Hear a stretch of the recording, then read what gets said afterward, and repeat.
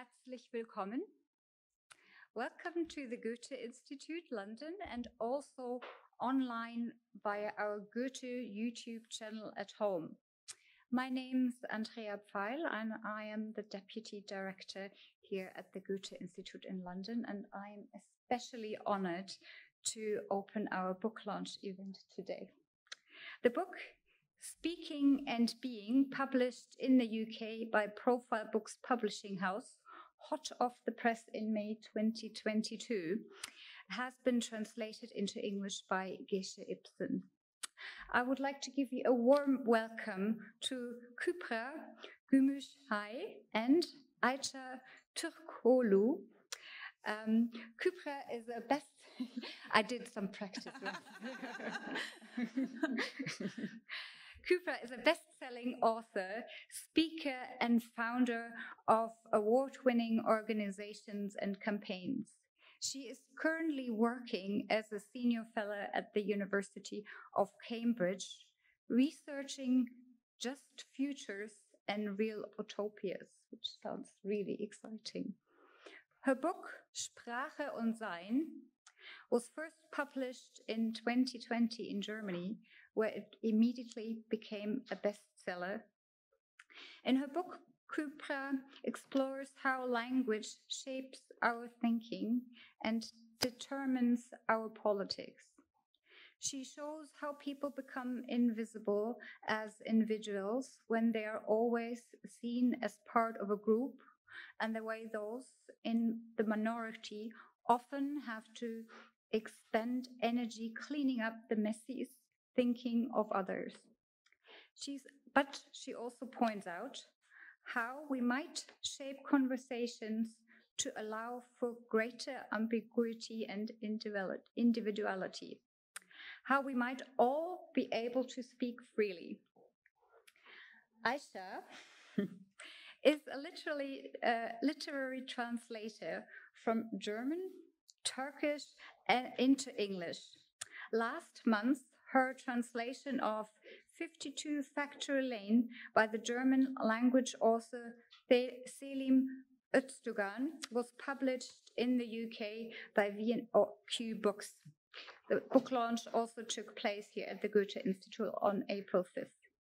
Today, Ayça will begin our discussion with Kübra. She will do a short reading, and after about 45 minutes, you will get a chance to put your questions to Kübra.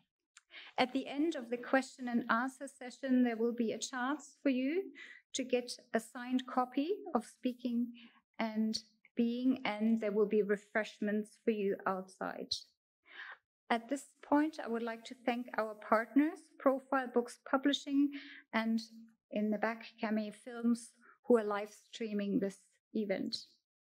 Before I hand over, I would like to mention that this event is part of our fantastic project called Artificially Correct. It explores how artificial intelligence affects language and text production, and on why discriminatory language must be addressed in schools. Please check our website for more information and more talks and workshops on the topic. Now I hand over to both of you and wish all of you an inspiring event. Is this on? Thank Yes. you.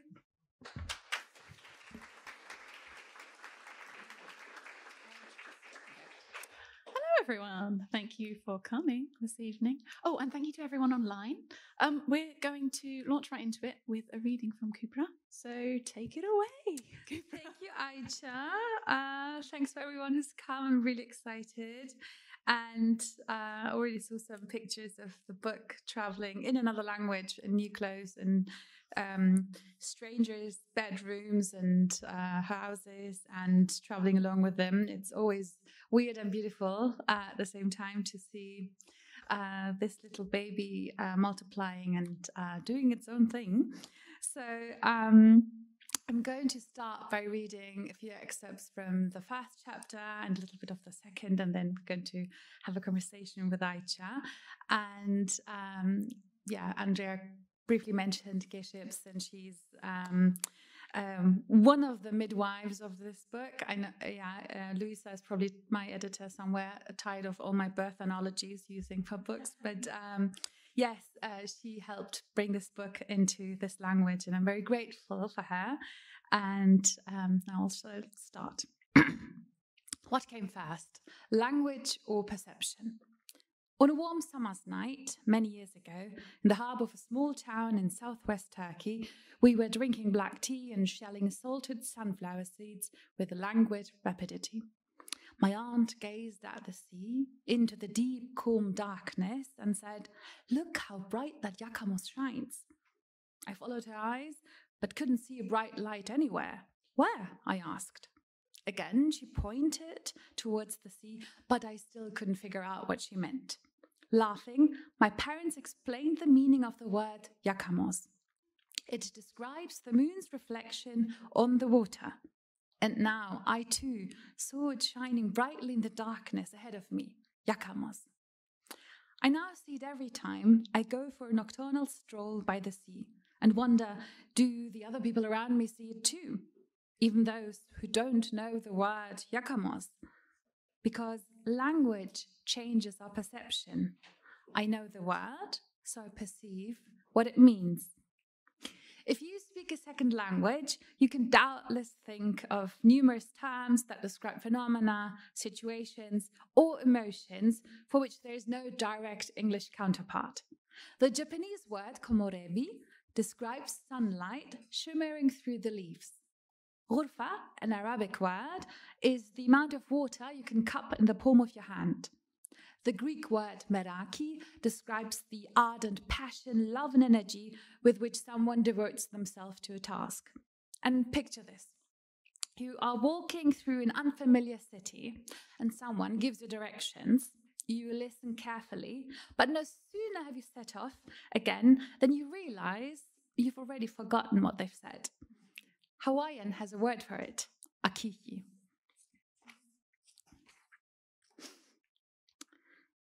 In many languages, such as Indonesian, Turkish, Japanese, Finnish, and Farsi, there are no gender-specific pronouns, no he, she, or it.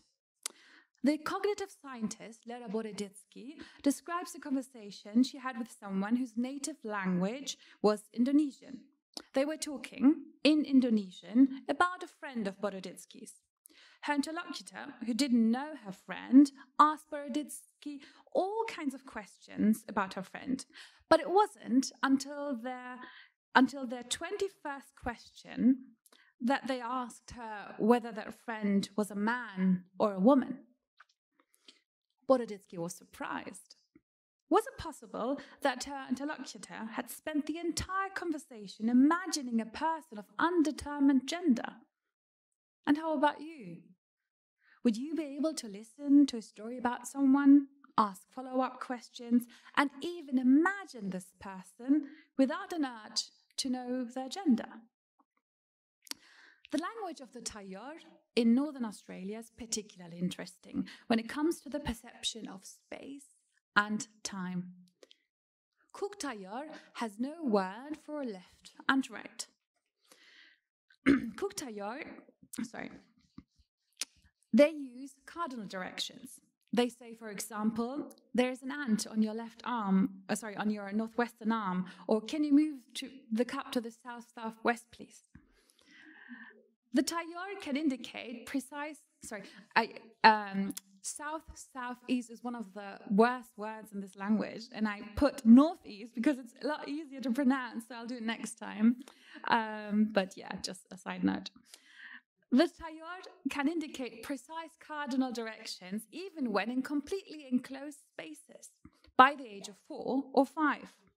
So when two Taiyar meet, their greeting involves asking the other where they are going. Even in small talk then, speakers are encouraged to name the cardinal directions, which are an elementary and inherent constituent of the language and perception. Lera Boroditsky says that when she tried to learn Cook Taiyar, the following happened. I had the the school experience, you know, I was trying to stay oriented because people were treating me like I was pretty stupid for not being oriented, and that hurt. And so I was trying to keep track of which way is which. And one day I was walking along and I was just staring at the ground, and all of a sudden I noticed that there was a new window that had popped up in my mind, and it was like a bird's eye view of the landscape that I was walking through. And I was a little red dot moving across the landscape. And then when I turned, this little window stayed locked on the landscape, but it turned in my mind's eye. And I thought, oh, this makes it so much easier. Now I can stay oriented. When Lera Boroditsky told Tayor about this strange experience, strange for her that is, they laughed and said, well, of course, how else would you do it? With its grammatical structures, rules and norms, our language influences not only our perception of space and time, but also our perception of how time moves. How does time pass for you? If I asked you, as an English speaker, to put the pictures of a person in chronological order, starting from childhood to adulthood, you would probably arrange them from left to right, starting here with the childhood pictures, moving along until the pictures of adulthood. In English, German, and all Romance languages, we write and read from left to right, and this is how we perceive time. So speakers of Hebrew and Arabic would do the opposite. They would arrange the pictures from right to left. But how would the Tayor arrange those pictures?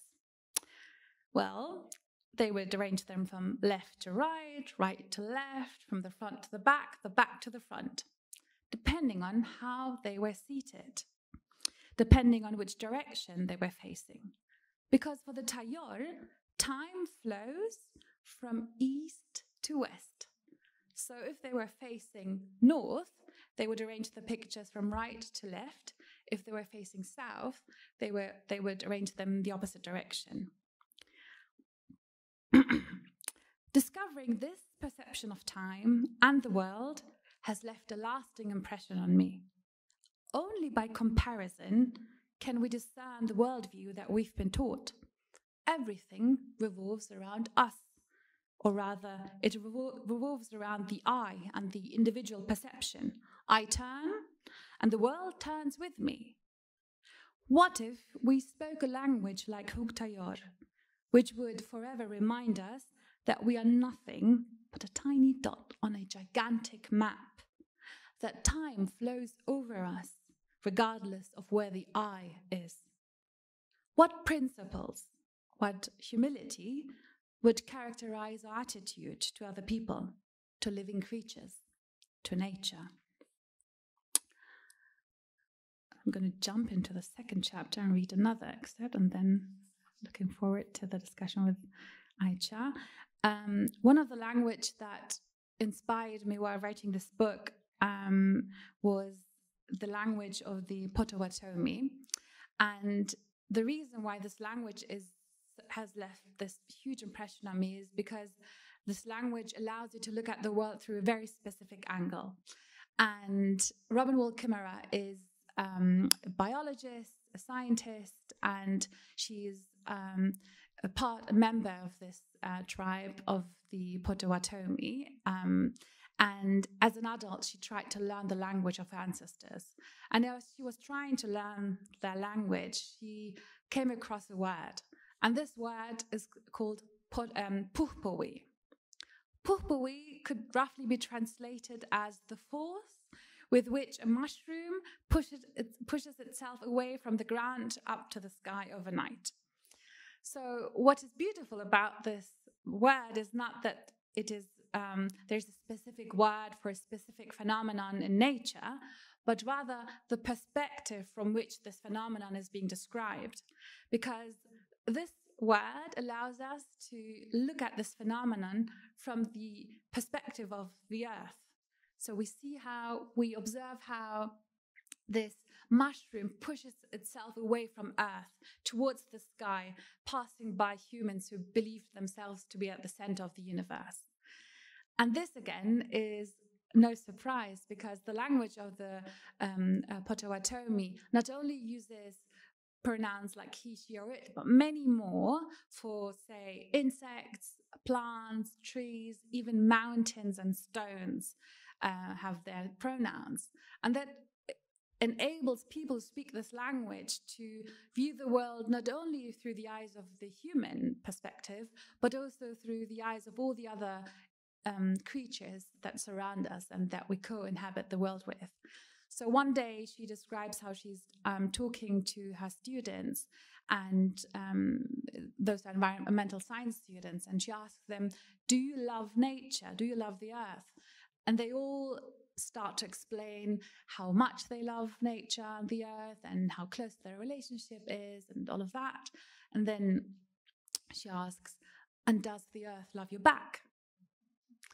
And she says there was an uncomfortable situation in the room, and many felt some form of unease. And she says this uneasiness comes or is due to us humans being used to look at the world through our eyes. And this question implies that we're looked back at. You might have a special relationship to this tree, and this tree might look down on you and be like, well, you pissed on me the other day, or you've been very unkind to that friend of mine, the mushroom over there, and we communicate, and I know what you did. Ignore her. No, I'm kidding. You can laugh at her and with her. This language allows us to look at the world through different angles than we're used to, and it was so inspiring to me, because I then wondered, how would a debate, say, on climate change be different if in our language, linguistically, the architecture of a language allowed us and also forced us and enabled us to look at the world through their eyes? How would we talk differently? How would we act differently? How would we consume differently? And now I'm going to jump into a scene one summer when Robin Wall Kimmerer describes what happened when all living speakers of the language of Potawatomi came together. One summer, Kimmerer writes, all living speakers of Potawatomi came together to teach a language course. They came with canes, walkers, and wheelchairs. Kimmerer counted them. 9. 9 fluent speakers in the whole world. Our language, millennia in the making, sits in those 9 chairs. The words that praised creation, told the old stories, lulled my ancestors to sleep, rests today in the tongues of 9 very mortal men and women. The mother of one man had hidden him when the children were abducted, so that he was able to remain behind as a carrier of language. He told the group, "We are the end of the road. We are all that is left. If you young people do not learn, the language will die. The missionaries and the US government will have their victory at last." Then, Kimmerer writes, an old woman pushes her walker up close to the microphone and says, "It's not just the words that will be lost. The language is the heart of our culture. It holds our thoughts, our way of seeing the world. It is too beautiful for English to explain." Thank you very much for that, Kübra. Thank you.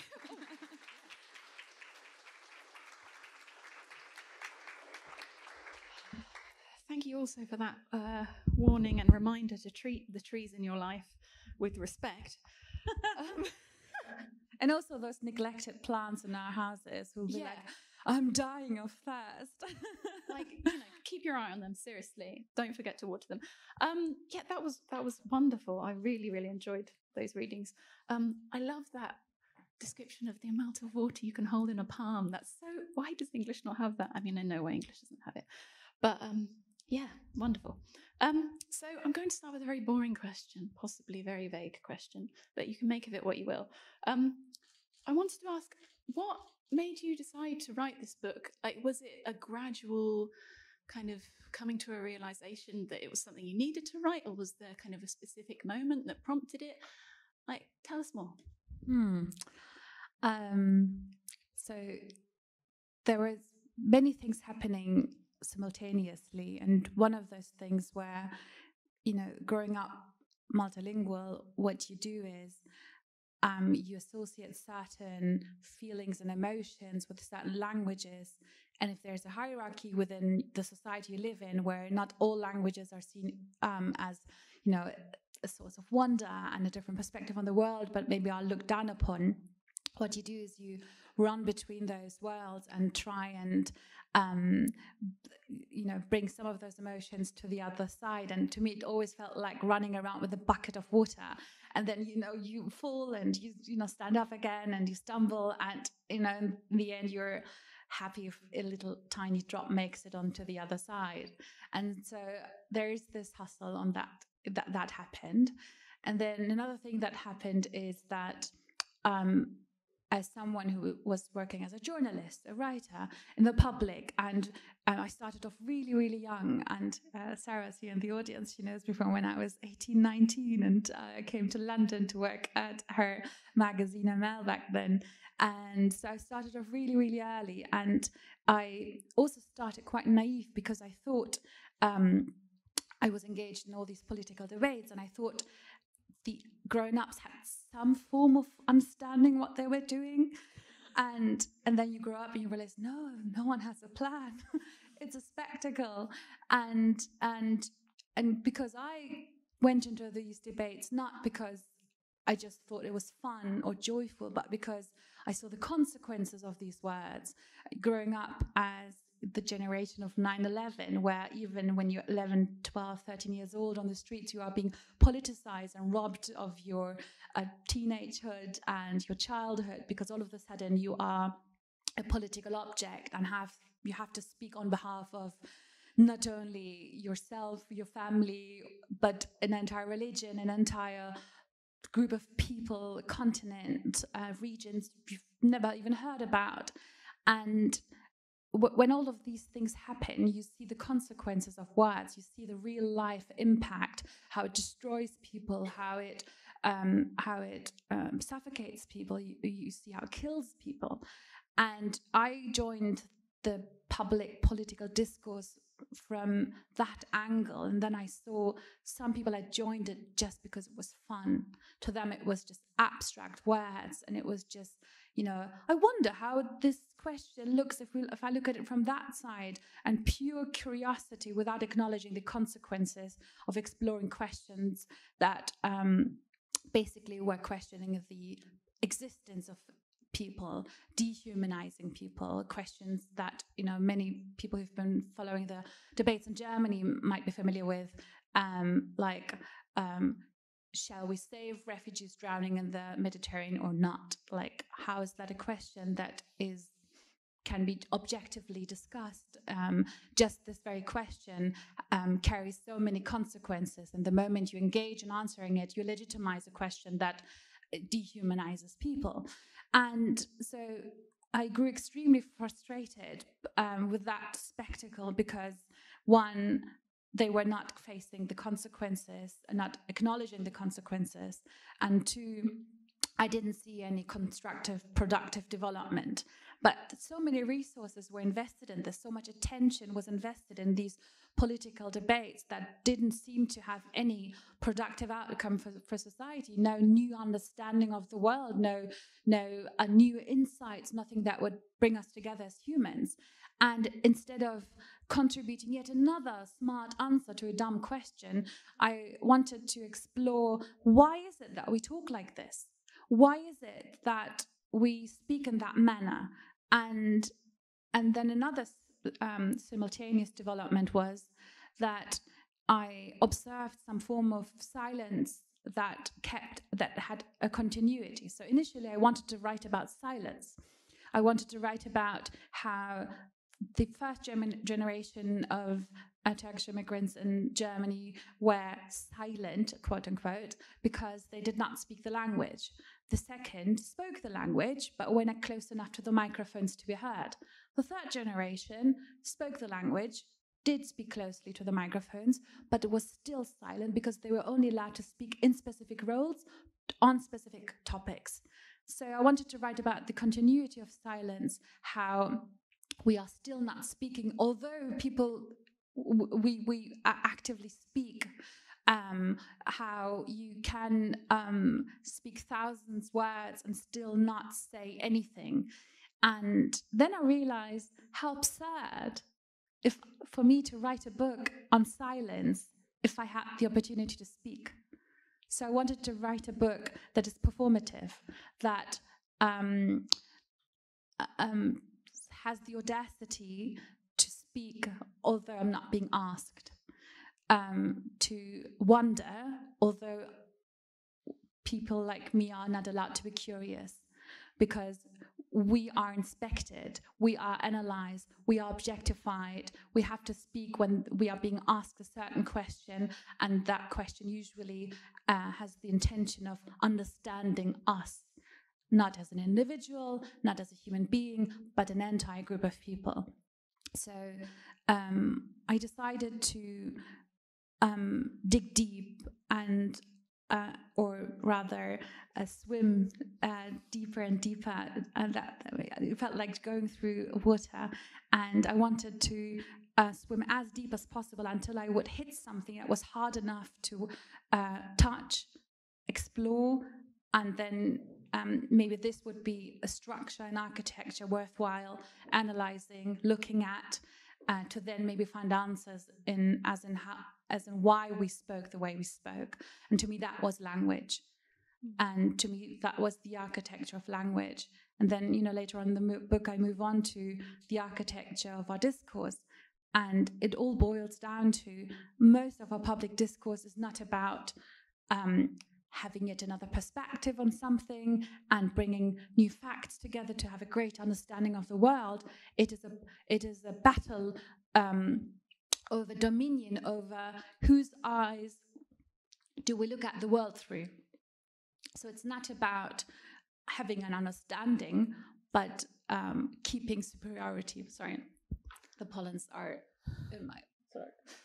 This is the problem with book launches in May.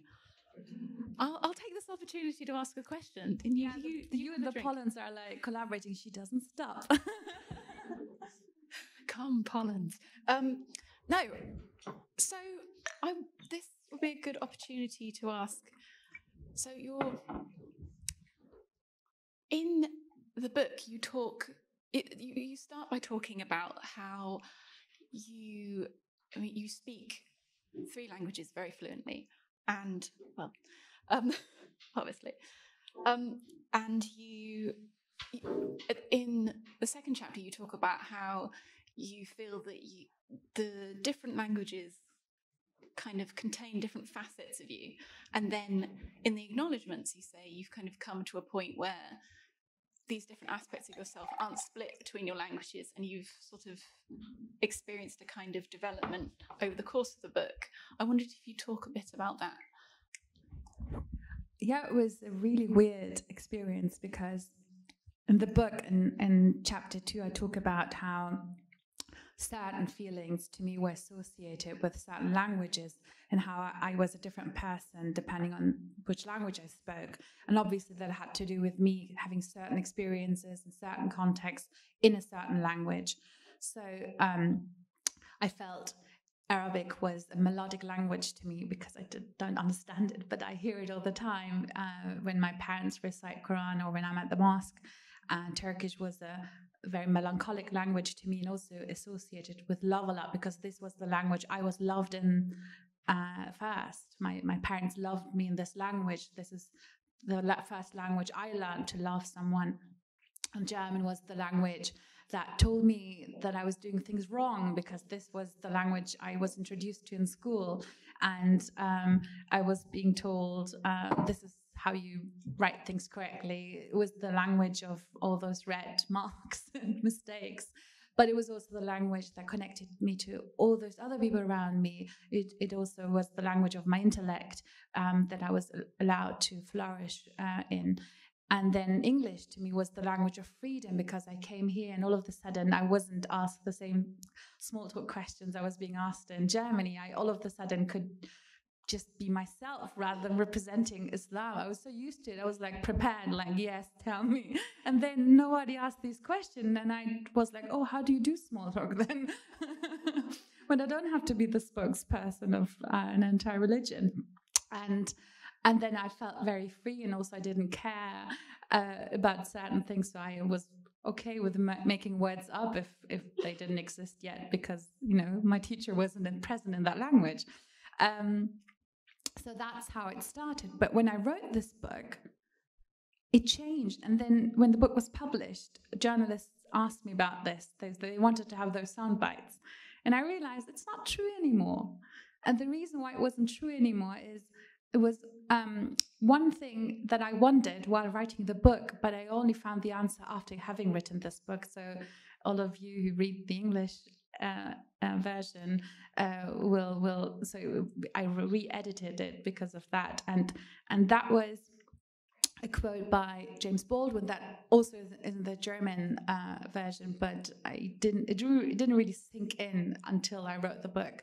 So James Baldwin, an Afro-American writer who in the 60s was living in Paris in a self-imposed exile, he, like many thousands of writers before him and thousands after him, was describing the difficulties he was having with the language he was working with, that somehow did not have the words to describe what he was experiencing, did not carry the weight of what he was seeing and what he was observing, and the alienation he felt with this language.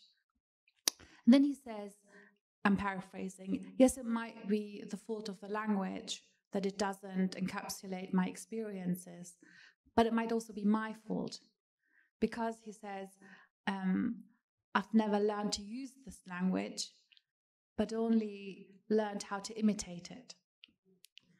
And this is a very small but profound difference, because we all learn by imitating. And only when we come to a stage where we know that these tools are tools also to be used by us, only when we realize that this architecture of language is not unmovable, but it's ours, and we can, if we want, tear down a wall, build a window, attach a new building, and change it so that it may be able to encapsulate the many people who exist within this language, so that you may be able to speak a language you were never meant to speak but be spoken about. And only after having written this book, I fully understood what he meant. And that's when it changed. Now I know all languages have the potential to allow me to exist in them. If I take the courage, the effort, if I put in the effort to make room for myself within that language by creating words and filling these words with meaning, by working on the architecture, by basically not being a guest, but one of the millions of owners of this house. This is something that was really interesting to me, actually. The how your ideas that you initially developed in the German language book changed as you brought the text into English. Obviously, an excellent translation by Gesche Ibsen. # name the translator. PS, pay us more. The Society of Authors rate is over £100 per 1,000 words now. Take note. But I wanted to know, how involved were you in the translation? And like, it's the book. I mean, I read the book a couple of years ago in German, and it's obviously very German language, Germany, like German-speaking world specific. And this book is very much English-speaking world specific. This is, it kind of encompasses so many of the things that we're talking about at the moment. And like, I wanted to know, what was that like? Like, did you have to write loads more of the book? Like, you have to write almost a completely new, well, not completely new book, but there's a lot more in like this version, and yes, and Thank also you the for translation. acknowledging that and spotting the differences. Seriously. So Geshe Ipsen did a beautiful translation, and then where's Louisa? I'm like, oh, there you are. And Louisa, my editor, who's hiding behind the lady with the iPad. We talked about that we want to edit the book so that it's not just a translation, but also to make it so one of the things that was important to me while writing the book was to make it accessible, because I feel we just talked about this with Andrea, I think, I don't know where she is, but about how oftentimes people write and produce and create not and there's this sort of element of enjoying not to be understood, and I see where they're coming from, and I can see some joy in it, but I very much enjoy making things accessible. And one a goal of mine was, while writing this book, to make a topic that is so polarized, so politically charged, accessible to even people who might not be very interested in this discussion, in this way of looking at the world. And so I wanted it to be a performative book to prove that it is possible to have a reasonable, peaceful and productive discussion on a normally provocative subject. And similarly, when translating it into English, so it was important to have examples that were familiar to an English-speaking audience. And so we did put a lot of effort in trying to find examples that might be more familiar to people who grew up and socialized here, and to make it accessible through experiences that they felt closer connected to. So yes, we re-edited it, and it was a lot of fun to also reflect on how I had changed while writing the book, after having published it, and through all the discussions that happened afterwards. Because it's as relevant to an English-speaking audience as it is in Germany, obviously. But something I wanted to ask you, something that really struck me when I was reading the book. Like in chapter 7, I've noted it. In chapter 7, you made this really interesting point about how if a man walked into a restaurant and started shouting at everyone, the attention that we gave him would kind of serve a corrective function to kind of say, this isn't on, stop. Whereas in like online discourse, it outrage is basically rewarded with attention, which serves to kind of amplify it. And you go on to say, why are we happy to play a game whose rules we don't understand? There's a lot of discussion about kind of the shadowy algorithm and the kind of digital architecture that shapes the way we relate to each other online. And I wanted to ask you for tips. How do we respond to a forum that kind of invites outrage and also rewards it in that way? So I've invested a lot of time into discussions on how to serve as correctives within that room on the internet, where we are having these absurd discussions, where you are being, as you said, rewarded for provocations, and then unfortunately we mistake attention for relevance, and all of a sudden people who've bullshitted up their way to prominence and to a lot of attention are somehow relevant, and we ask them questions that they have no expertise in, and they sometimes reject that attention because they want to stick to their expertise. But most of the time people just answer because, the moment you hold a microphone to someone and ask a question, you give that person legitimacy and authority to speak about this topic. And there are a lot of problems in there, from how media works, how journalism works, how journalists work, to the architecture of the internet, or rather the architecture of these respective social media platforms, where you're incentivized to provoke where you're incentivized to speak in a certain manner. And yes, there's so many campaigns, so many initiatives that try and respond to this. But unless we talk about the architecture of those rooms, and then ask those companies to take responsibility, all we're going to do is try and correct a system that is inherently broken.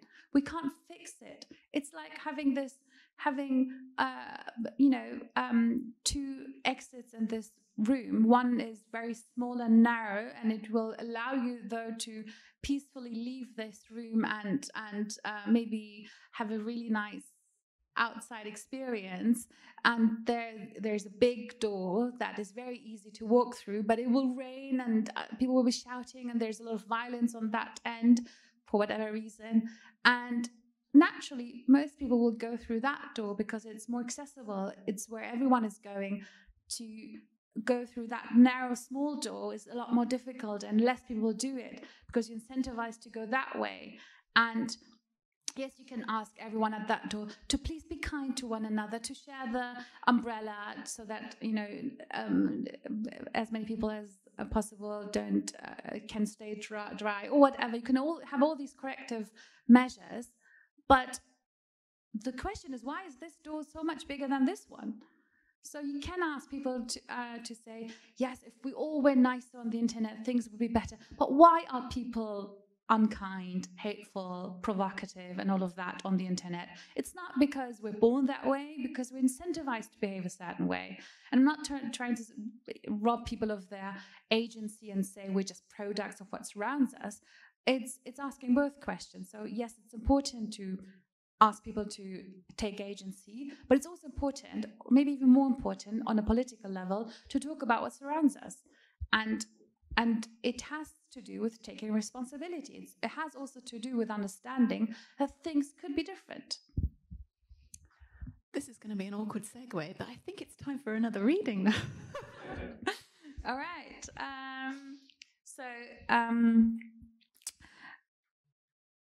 Shall I quickly say what the Museum of Language is? If you like, yes. Yes, we have time. No? As quickly as you can. All right. Normally it takes half an hour, so I'll do it really, really quickly. So one of the analogies I used in the book is, so as I said, this book has a life on its own, and we had an argument while writing.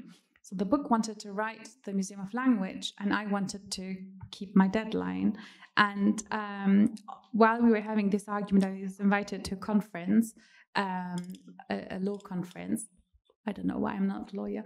And then on my way there, I met a friend who's a lawyer, who was also on his way to this conference. And I talked about this argument, and he said, I need to not only write it down and give in to this book, but I also need to present this Museum of Language at this conference. So I went there and for the first time presented to someone who was not my husband. Where is he?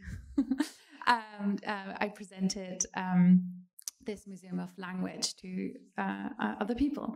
And then something really interesting happened. But before telling what that interesting thing was, I'm going to quickly introduce you into the language of Museum of Language. So the Museum of Language is an analogy that that this book came up with, and it's an invitation to envision language like a museum, like a room.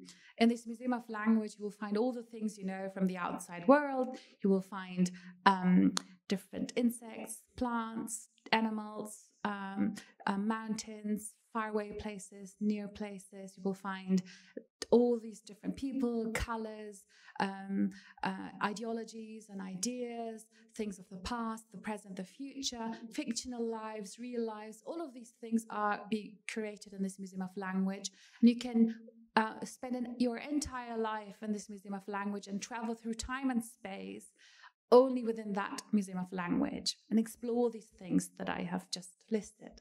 So in this Museum of Language, there are two types of people. One are the unlabeled. Those are people who fit the norm to the degree that they don't need a label, they don't need to be named, they don't need to be categorized. And these people can walk freely through this museum and explore and do all of the things I just mentioned.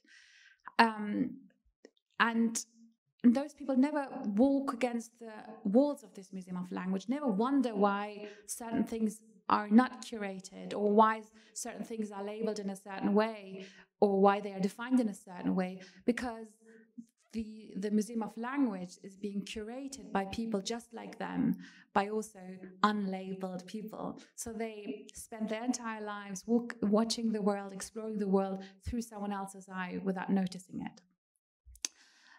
How privileged the lives of the unnamed, the unlabeled are becomes even more evident when you look at the second type of people in this Museum of Language, the labeled, the named. Those are people who, in one way or another, are derived from the norm, the standard of the unlabeled. They are, in one way or another, different and not easily to be understood by the unlabeled. But the unlabeled want to understand the labeled.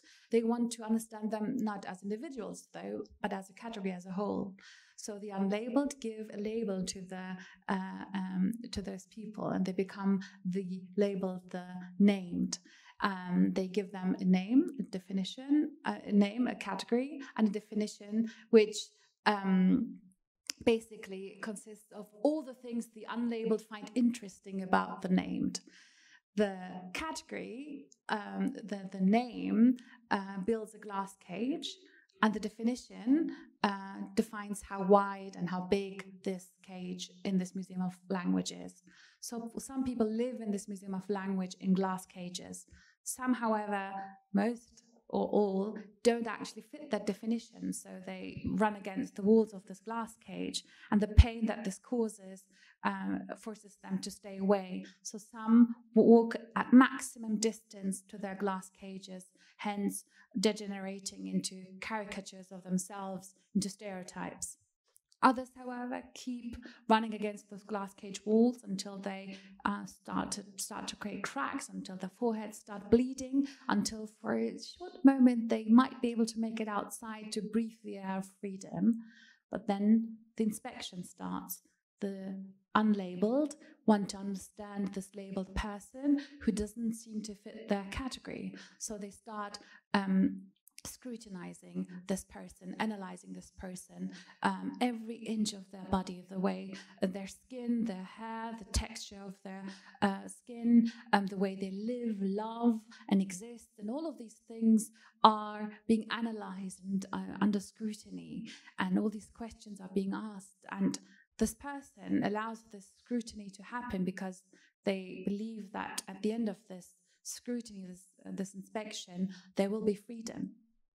But they're mistaken, because at the end of this scrutiny, what happens is they're being introduced into a new glass cage, slightly larger, adjusted through the answers they gave throughout the inspection. So I presented this Museum of Language at this conference, and then the following happened. We had a discussion about so one of my panelists was a law professor who talked about the act of anti-discrimination in Germany, and that the group that predominantly profited off this law were old white men, because they were asking for, so when they were discriminated against because of their age, they would get relatively high compensations.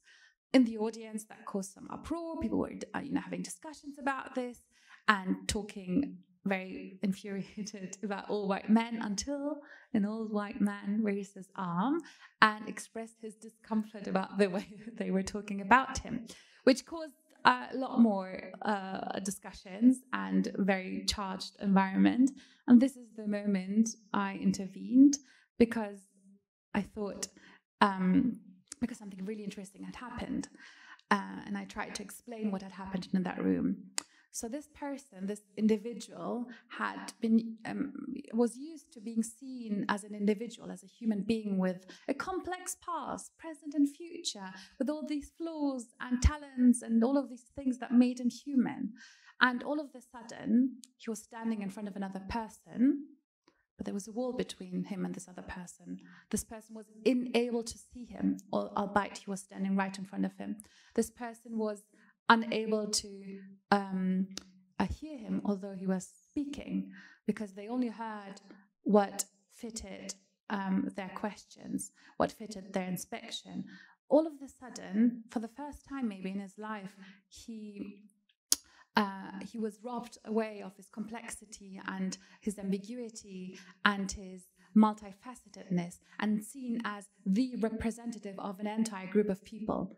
All of a sudden, he did not represent himself, but people he's never met in his entire life, complete strangers. All of a sudden, instead of just doing what he normally does, he had to be occupied with the projections onto his category and prove that he doesn't adhere to the negative stereotypes about his group, that he, negative stereotypes about all white men, what are those, privileged, racist, sexist, etc. So instead of just being who he is, he spends and invests time into explaining who he is not. So for a very brief moment, for a very brief moment, in a space that is limited within that room, he experienced what all the others I've been on the panel with didn't know any different. This was their life. So this then led to the discussion sort of being put at ease because we understood what had happened in that room. And before answering how to... A small note. I think we should move on to questions because we're quite low on time now. All right. Well, I'll just read the quote. Okay, yeah. Okay, cool. So it's from the chapter of individuality is a privilege. And I'm going to jump to the end. When will a young woman from an immigrant background, a gay man, a refugee like Linda Guma, a trans woman, or a person with a disability be able to just be themselves? When will they be able to say I and mean I? When will they be apprehended as an I? Guma writes, I have lost friends and relatives. My flat. So Linda Guma is a lawyer who took refuge in Germany because of the war in Syria. And she wrote a letter to a German newspaper, and I'm quoting from that text. She says, I have lost friends and relatives, my flat, my job, my car, my past, and my homeland in the war. But I only realized later that I had lost my individuality too. I left it behind with a rubber dinghy on the border of Europe. On that note, perhaps you'd like just pause for a moment because now we're going to move on to the questions. Does anyone have any? I'm going to keep looking at you all until you feel really uncomfortable. Any question will do. For example, Ayça, where did you get your earrings? I can tell you it was Oxfam on Muswell Hill Broadway, £2.50. And she put them on because they matched the cover of the book. Yeah. That pressured me into changing my outfit for today. Well, I am moderating. I have to have some influence. Any questions? Anyone? There's one over here. Yes. Thank you so much, Kübra. I mean, I have about 6 questions, but I won't monopolise. Power and scripts. You spoke of power. You speak of language. You speak of scripts. How do we come to a place where we can change scripts? Or are we just locked in them forever, like a Shakespeare play or something? I asked myself this question a lot, and I can only contribute to the answer. I think it's a collective process. But what I noticed, so when I was going back to the Museum of Language, I wondered how can these rooms just be rooms instead of cages? Because we need those rooms, we need those categories to navigate ourselves through the world. We need those, but what turns them into cages? What turns those keys around and locks people in there? And one of those elements I have seen as one of those forces that turn these keys around, those locks around, is the lack of humility. And I know it's very difficult to advocate for humility in a culture where you're being incentivized to pretend you know, to bullshit yourself up to the most powerful positions within each country, society, company. In a culture where when women take empowerment courses for business, they are being told to stand that way and interrupt people in a certain way, put their hands on someone's shoulder to sort of show power, and basically act with no humility, but the lack thereof. And in that kind of environment, I know it's might seem naive to advocate for humility. And I also understand why, in response to oppression, humility is not the right response. But when we step away from the question of how to respond, but rather what do we want to build, I would say that humility has to be an integral part of that, because we are taught to pretend to know who an entire group of people is because we have that information about them. And this is the moment this wall is being drawn in between us and the other, because we believe we know, and we stop wondering, we stop being curious, we stop understanding that most things, 99.999% of questions are not answered yet, not explored yet, that the world is still full of wonders and we human beings only have discovered this little bit. We don't understand, I mean, the pandemic has shown that we don't understand what happens within our bodies entirely, within our psyche entirely, in the deep depth of the ocean, and the far away in space, thank you.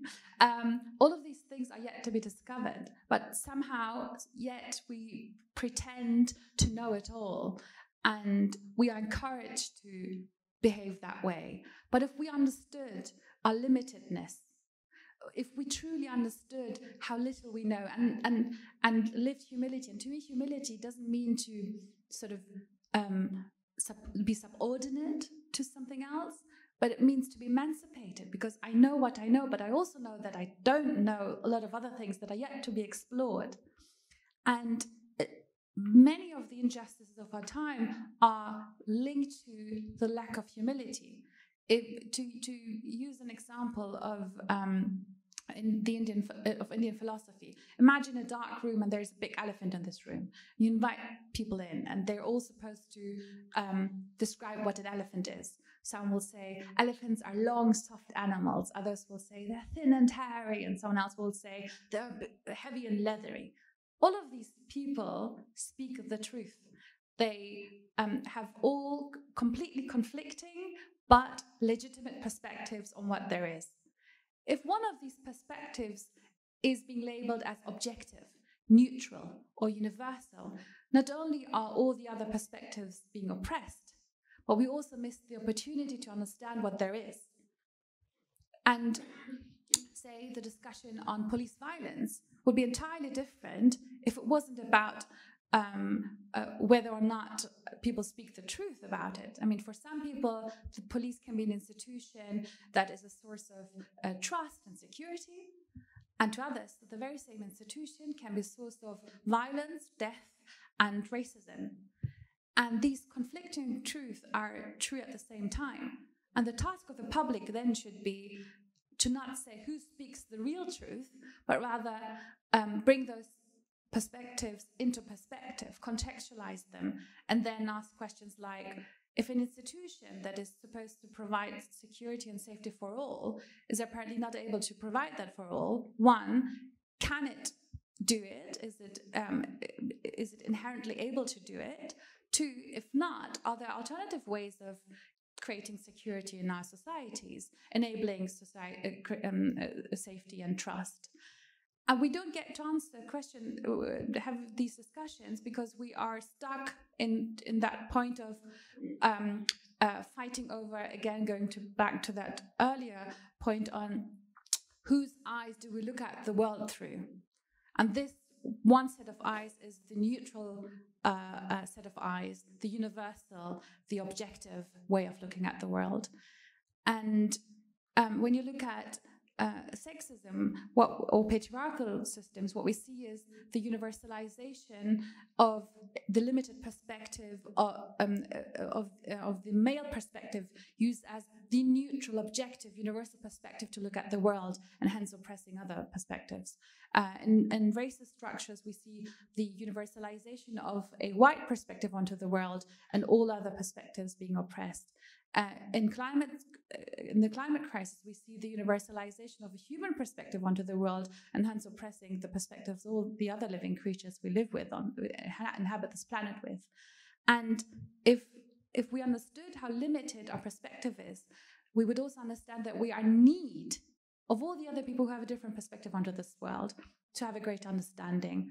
That we need to stand at the end of our horizon and not to pretend that this is where the world ends, and then and widen our horizon through the perspectives of others.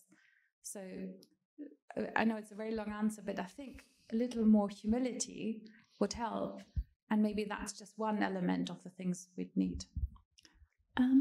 I think we're mostly out of time. Can we get in another question, do you think? Another question? Anyone? First of all, thank you very much. Yeah, I was wondering, this is a bit of a personal one, and I hope you don't mind. I was wondering, where in the Museum of Languages would you say you are right now? Because I read Baldwin, I hacked the system, and I realized I don't have to ask for legitimacy to become one of the curators of the museum. I can just be it.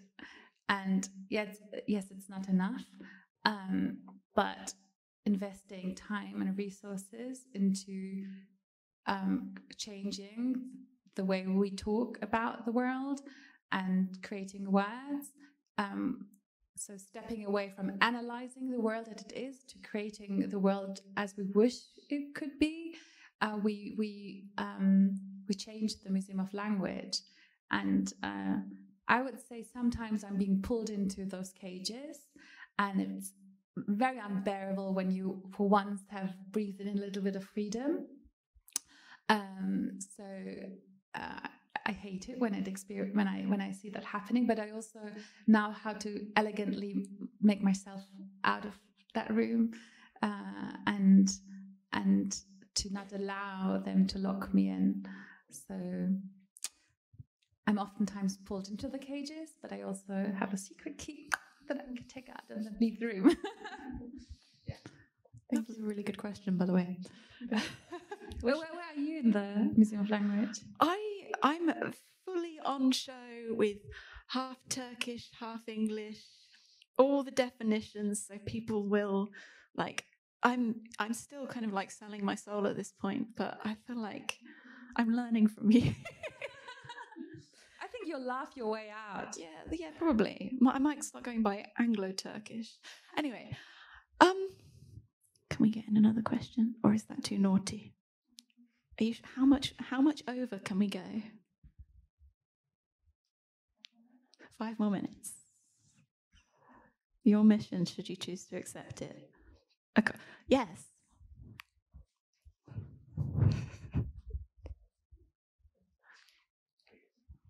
Thank you very much. Just as a question, has there ever been a society where a state, what you're describing, has been ever achieved, or do you see, at the end, it seems like things will be intrinsically anyway subjective, right?